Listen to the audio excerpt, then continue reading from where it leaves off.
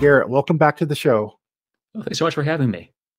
So Garrett, give us an update on where you and the channel Told in Stone have been since we last chatted. It's been a little while since I was last on the show. And since then, Told in Stone has been more or less chugging along, growing steadily, thankfully. I've kept releasing once a week, once every 2 weeks recently, something about Greece or Rome, usually daily life in some way, beliefs, a wide range of different things. I've also begun 2 smaller channels as subsidiaries of Told in Stone. One is a travel channel called Secrets of the Past, where my travels around mostly Roman sites are cataloged and documented.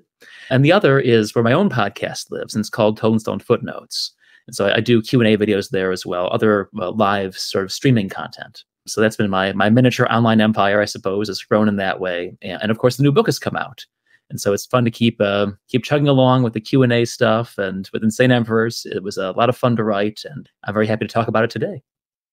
So with the new book, it really expands upon the blueprint of naked statues. You give sketches and many times humorous anecdotes about daily life in the ancient Mediterranean. Tell us a little bit about how the book came together. What can we expect in this new volume? In some ways, it's more of the same. If you enjoyed the first book, Naked Statues, Gladiators, and War Elephants, you can see it over my shoulder there, the orange book. You'll probably enjoy the second one. It's the same Q&A format. The inspiration for the first book, as some listeners may recall, was students I was teaching at the University of Michigan would ask these off-the-wall questions about the ancient world. And sometimes I would struggle to answer them, honestly, and answer them adequately.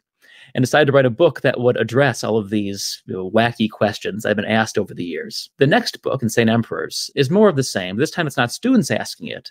It's questions I found either on YouTube or on Ask Historians on Reddit, or even just thought of myself when I was working on some project or other. And unlike in the first book, many of these answers, my answers to these questions, began as YouTube scripts, where I would perform a rough, shorter version on YouTube and then give the full answer in the book. And so it's sort of the post-YouTube version of Naked Statues, but more of the same. The idea is I get a question and then respond to it in a 3 to 5 page essay that tries to give a few fun anecdotes, but gets into the weeds about some little aspect of classical life, which we'll talk about some individual questions a little bit here. Yeah, it really is an art. I think you've gotten it down. They're brief chapters, but there's so much information packed in there, and the endnotes really add to your appreciation of the story. Speaking of insane emperors, I'm not an emperor, of course. As an insane person who likes to kind of get into the weeds of the backstory and the footnotes and things like that, I really appreciate how you put these in here. I wanted to get into a few of these anecdotes. I didn't want to give too much of the book away.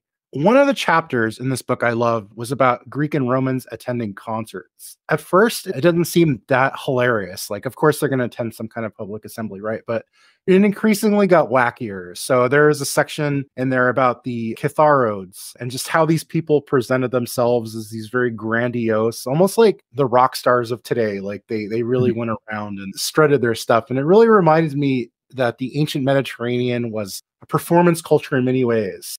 During the second Sophistic period, there were these things called epidatic speeches. I don't know if you want to just chat about this performance culture. And so the Kitharodes, and the Kithra, if listeners aren't aware, is a very elaborate lyre. It has 7 or 8 strings and a big hollow box beneath, a sound box made of wood, which makes the sound amplified. And so it really is a concert instrument. You play this thing, and every plucking of the string reverberates, projects out from the harp itself. That was one of the instruments. The other was the aulos, the Greek flute, the double flute. You have, it's sort of a bagpipe, where one is sort of a long drone sound and the other you riff off that. And so they're unfamiliar instruments in some ways, but people loved this stuff.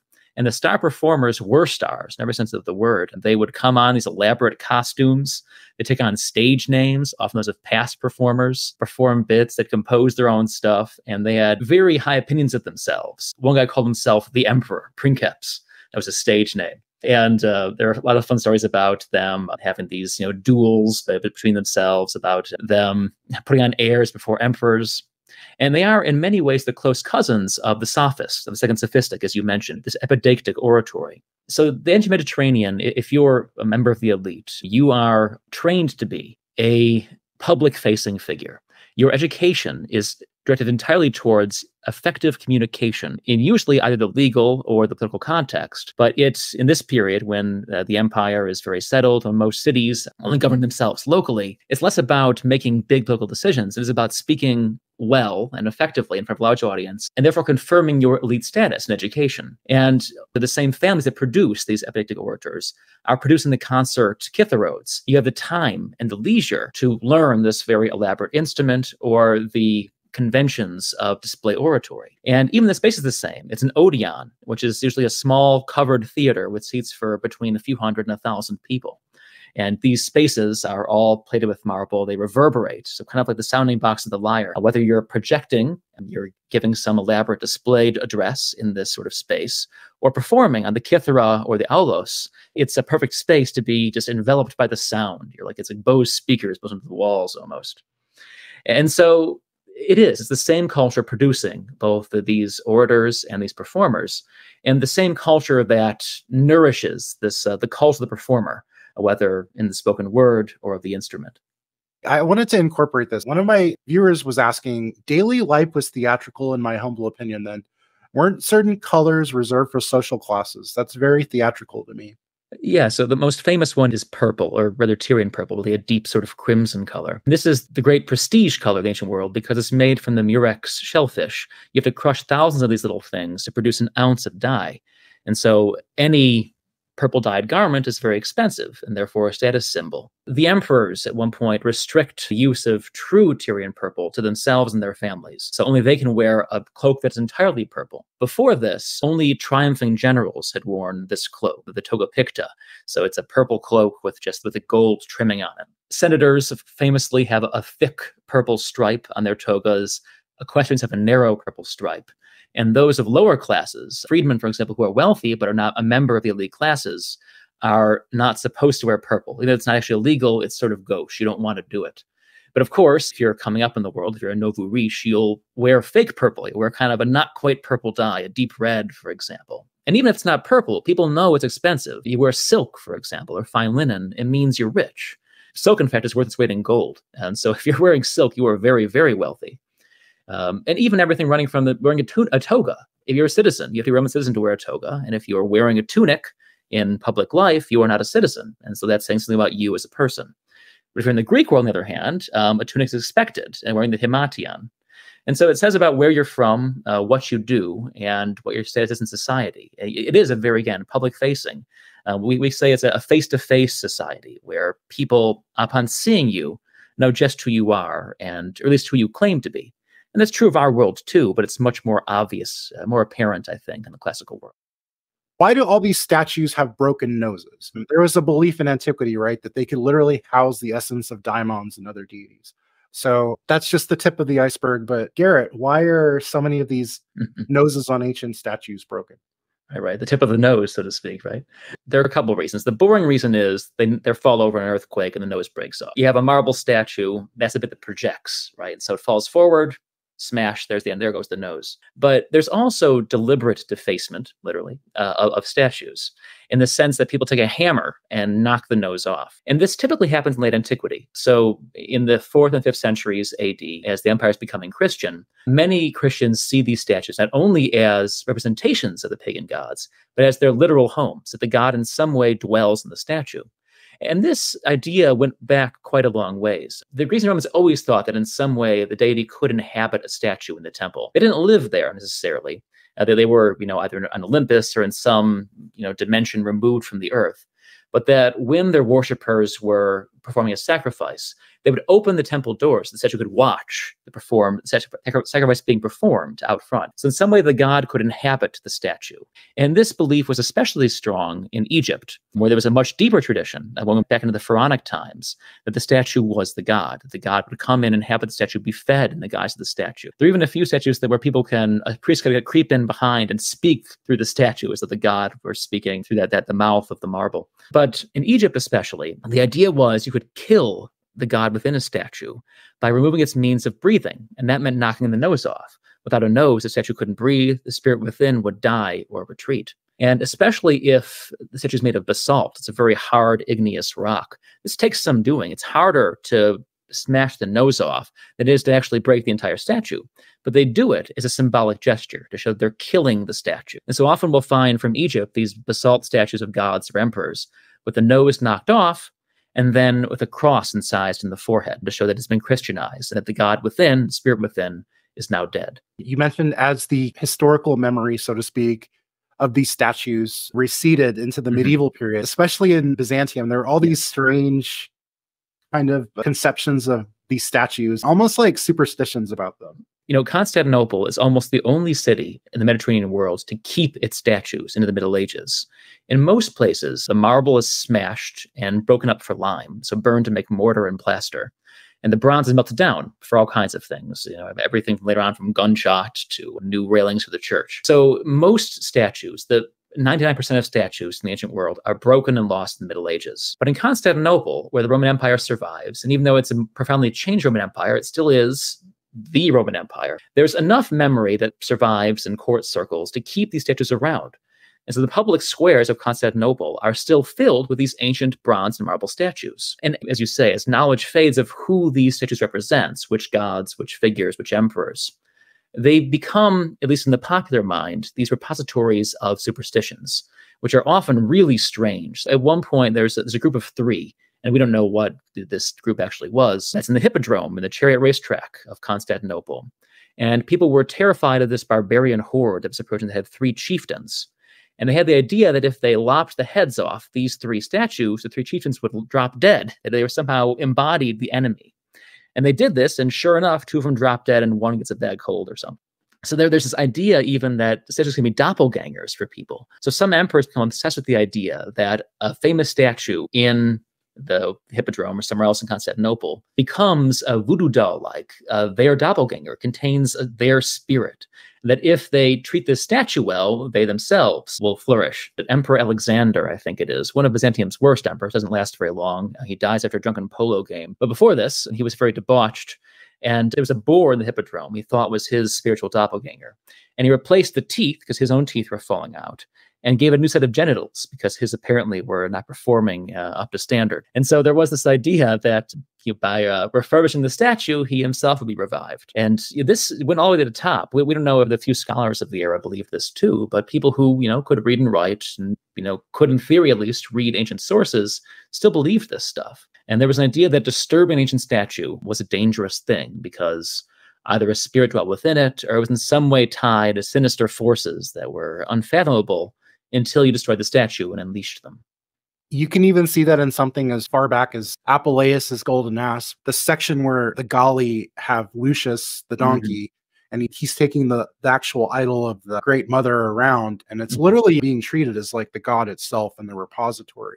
The ancients had their own conspiracy theories. So what were some of the strangest conspiracy theories proliferated in the ancient Mediterranean world? I talk about 3 in the chapter, and all 3 of them are very interesting because they showed different sides of, ancient paranoia. The first of these, chronologically, is the affair of the Herms. This is in classical Athens in the 5th century BC. And it focuses on this man, Alcibiades, who was the most notorious politician in late classical Athens. So one night, mysteriously, all of the Herms in Athens are defaced.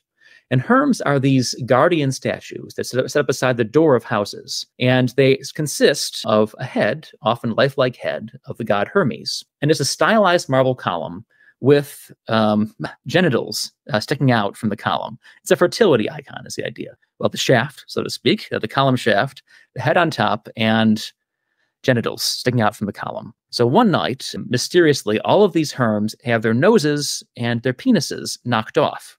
Now, the simplest explanation was there was a bunch of drunken louts, pretty much. A symposium crowd went out and had some fun knocking off all these easily knock-offable marble bits. But because these are sacred statues, they're supposed to embody the god's protection of the household, it becomes a sort of religious panic.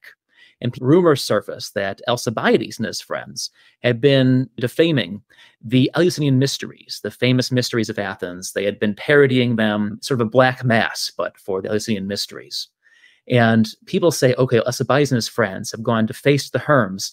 They're mocking our gods. This is a great scandal. And as all of this begins to come to a boil, Alcibiades runs off to Sicily, where he's leading the famous Sicilian expedition against Athens' enemies. while he's gone, his own political enemies stir this pot, this conspiracy theory that he is somehow cahoots with Athens' enemies. He is conspiring to weaken the god's influence around the city, and it ruins his career. Alcibiades is forced to flee from the army in Athens. He takes refuge in Sparta with the Athenian enemies. He comes back a little bit later, but he's permanently disgraced because of this. And there was nothing to it. It probably was a bunch of drunken people just knocking off the noses of statues, but it became this religious panic that, the people who knocked the statues off, the noses of the statues off, were going to open the gates to the Spartans. They were trying to weaken Athens, undermine traditional beliefs. Paranoia, in other words, is nothing new. I talk about two other conspiracy theories in that chapter. One of them is that about the death of Alexander the Great, who dies suddenly at the age of 32 in Babylon. He was not a healthy man. He was an alcoholic. He had suffered some terrible wounds along his campaigns, including a wound that almost killed him in India, which he never really recovered from. It's almost certainly he died of malaria. He was living in a marshy area beside the river, and it wouldn't be surprised if malaria killed him. But because he was a young man, and because he was the king of the world, everyone assumed he had been killed by a conspiracy. And there were certainly lots of people who wanted him dead for all kinds of excellent reasons. One of them being Aristotle, who was the uncle, or great uncle, of a courtier Alexander had killed. So there was this wonderful conspiracy theory that Aristotle had provided this deadly poison. It had been transported from Athens in the hoof of a mule, because any other container would have dissolved under its, poisonous impact. And this had been fed to Alexander by his cupbearer, who was the son of this noble who may have wanted him dead. All of this is made up, but the conspiracy theory lingers for many years after he dies. And at one point, Alexander's mother kills some of the people who are associated with this theory in revenge. So it has a long, tragic consequences for some people. The final conspiracy theory I talk about in that chapter is about the rise of Manichaeism, this dualist faith that emerges in the borderlands between the Persian and Roman empires, which in the Roman world, as it spreads into the eastern provinces, becomes the center of a theory that it's being spread by the Persian emperor himself, that the Persian king of kings is trying to undermine the Romans by spreading this new poisonous faith. It actually wasn't. It was just proselytes and disciples of Mani going out and making converts in the Syriac world. But Diocletian and his co-emperors, the Roman emperors, clamped down on this with terrible ferocity. They ordered that the Manichaean preachers have to be burned alive atop piles of their own scriptures. And this is not carried out in most places. Most governors don't want to commit this sort of execution because it's, well, one thing, it's vicious. The other thing, it creates unrest in the province. But on the books, at least, this is an attempt to wipe Manichaeism out because the Persians are trying to sow this secret religion. And here again, it didn't happen. It was never a conspiracy. It was just a religion spreading organically through these trade networks. But the paranoia surrounding it, the idea that was, the Persian emperor pulling the strings in the distant east, does feel very familiar from some modern conspiracy theories. The stuff about Manichaeism really showed that there's always some kind of satanic panic going on even back then. And it's very interesting because Mani himself only enjoyed Persian patronage for a very short period of time. More often than not, the Manichaeans, no matter where they were, whether it was in Persia, China, or the Mediterranean, were really the persecuted group. I mean, no matter what. And they had to kind of figure out a way to immerse themselves within existing groups just to exist. So that's why they existed so long in places like China. It kind of made themselves inconspicuous within other pre-existing religious groups and just as being a universal religion. It was really fascinating to see them in your book. And it really reminded me, I was talking to Richard Askoff about trade associations and different kinds of associations in antiquity, especially the religious associations were targets of these kind of weird conspiracy theories. They're expelled from Rome. Even some philosophical schools are expelled from Rome at times. The panic surrounding the cult of Bacchus in Rome in the 2nd century BC is a very famous one. Before we get into my question, this one made me laugh, so thank you, Carl. He asks, how do you narrow down which insane emperors to choose? There are so many. Yeah, right. I focused in this book on Caligula, the most famous insane emperor. And he probably isn't actually insane in the clinical sense. He's insane in the sense that he completely ignores the conventions that surround what he's supposed to do. To be a Roman emperor is to follow in the steps of Augustus, the first princeps. And Augustus had played nice with the Senate and the Roman aristocracy. He had learned, like the Manichaeans in some ways, to fit himself into an existing power structure very neatly. And as Tiberius, a successor, to the same thing, though with somewhat less grace. Caligula ignores the rules. He tries to rule as a god king, essentially, in the Hellenistic sense, where he is being revered by a subject. He's an absolute power. The Senate means nothing to him. And he ignores so many conventions and flaunts his power in such outrageous ways. He's regarded as insane. And the people who write the histories about him, the senatorial historians, play up every rumor surrounding his reign. And there was a lot to play up. He was a vicious person, don't get me wrong. He's not a good emperor. But it's really a matter of thinking about why he's called insane by our sources. Is that he ignored all the rules and tried to create his own, and so was labeled as a madman by our sources. And so it's a cautionary tale, really. There are emperors who are actually unbalanced much later in the Roman world. There's Justin II, the Byzantine emperor, who suffers from bouts of insanity and has to be supposedly towed around the palace in a wagon to the soothing sound of organ music to keep him, from going off the handle. And eventually he steps down from power because he can no longer deal with his own ailment and the pressures of being emperor. But Caligula probably isn't insane in that same sense, or if he is, it's much more controllable. It's more that he just is outside the bounds of what you're supposed to do as an early Roman emperor. It reminds me of another emperor who is often touted as insane, Nero. And it also ties into the conspiracy theories, the whole concept of like the three Neros. Yeah, the false Neros. If you're an emperor, like any elite Roman, you live, as I said before, in the public sphere. Your life is a performance that is being staged to the benefit of your fellow citizens. And if you're an emperor, it's that same idea ratcheted up to 11, because you're performing for the entire empire, above all the aristocracy, the Roman elite, but your audience is universal. And for most emperors, that performance is carefully managed. You're appearing in public places like, say, the Colosseum or the Circus Maximus in the imperial box. You wave, you enjoy the show.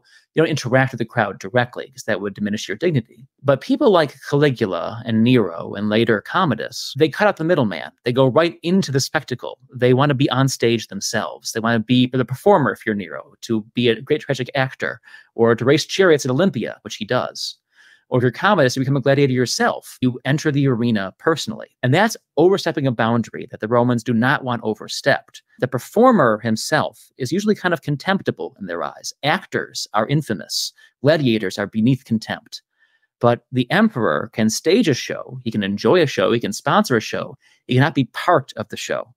And when an emperor oversteps that line, when they become part of the performance themselves, then they're insane. Then something is going wrong. They have ignored the conventions that make them emperor, that set them above everybody else. But Nero, by virtue of overstepping that boundary, by becoming a performer on the stage, is condemned by the Senate, by the aristocracy, but is beloved by the people who really enjoy the emperor, who shares their pleasures, who goes on stage, puts on a great party, and is generous to them. He does many donations, benefactions.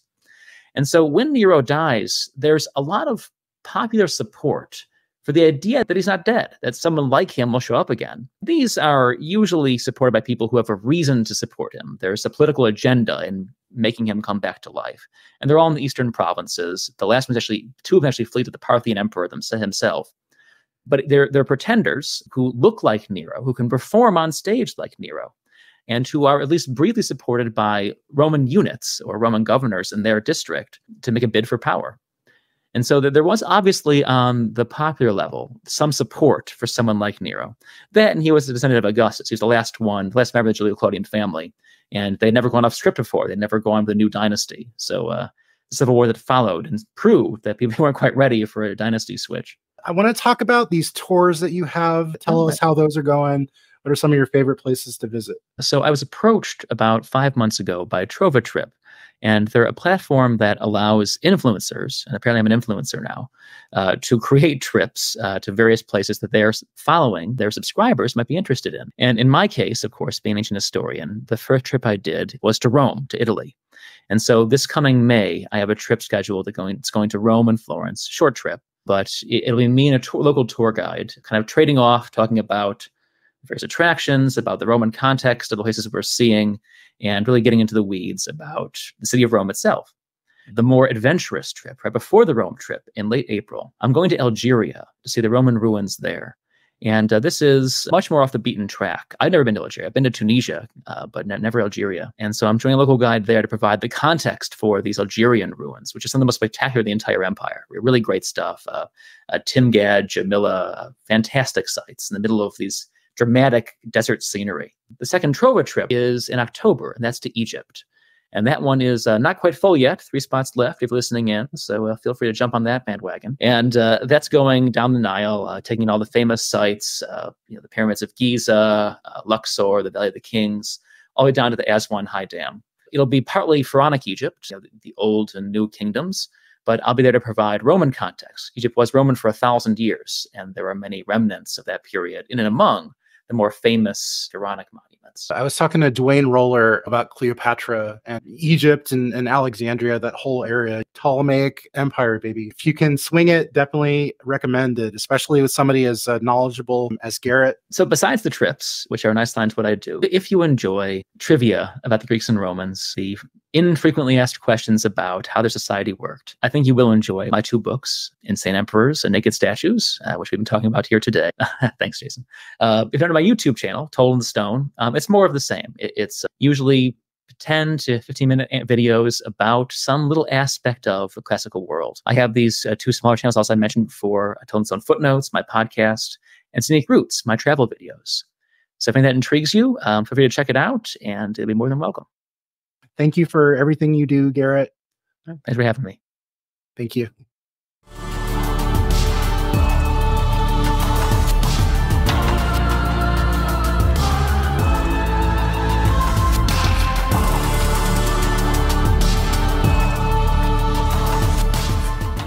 Actually, this caught my eye. Somebody says that only way to add to the awesome is insane emperors, sunken cities, earthquake machines, and man nipples. I don't know if that's like a reference to something that made me like laugh out loud. It definitely improved the cover art, honestly. Yeah, there we go.